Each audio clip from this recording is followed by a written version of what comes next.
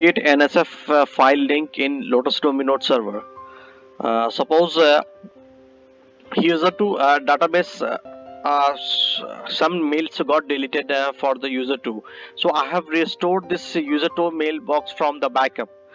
Okay, so backup team has restored the database and keep it here on the C drive. So here is the restore. Backup team has restored this NSF file in this restore folder. So how I need to open this file on the Lotus nodes? Okay, so here is restore and here is the NSF file.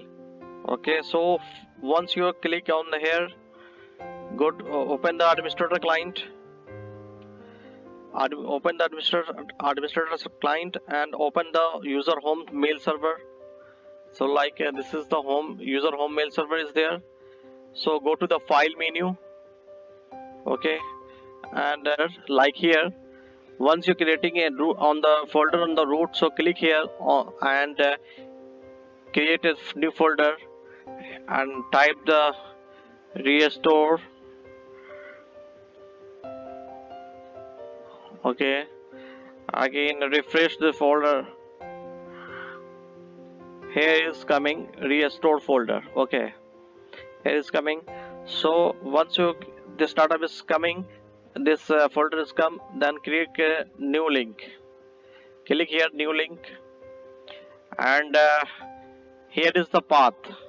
So I want to creating the database link and user to type the file name user to restore. User to restore. Put the full path. Here is the full path. Copy it like C drive and user 2.nsf. Copy this one and paste here. Slice user 2.nsf. Here is user 2.nsf. Okay, and must we select database, not a folder. Only select this full path. You can give the full path and here is the link file name. So just click OK.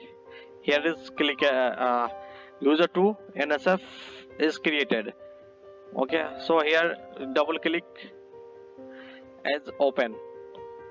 Okay, so there is no need to place the file on Domino directory folder and try to Control O and go to the server and here is restore. Go to the restore folder. Here is restore folder. Go to restore. Here is to user 2 NSF. So it has created. So this is the mailbox is opening from here. So this is the process for creating a link for mailbox. Thank you for watching this video. Please subscribe my channel.